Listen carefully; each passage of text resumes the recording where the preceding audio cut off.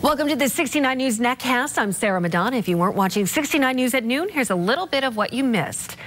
Downtown Allentown's newest sports bar and restaurant, Sports and Social, has finally opened at 7th and Hamilton Street. It's bringing upscale food and beverage, one-of-a-kind sports viewing, and a unique social experience. Sports and Social has brought in more than 100 jobs.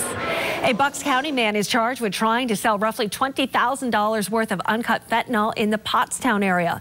Montgomery County detectives arrested 23-year-old Nate Payton on North Evans Street on Monday. They found 1,500 bags of fentanyl packed in bulk.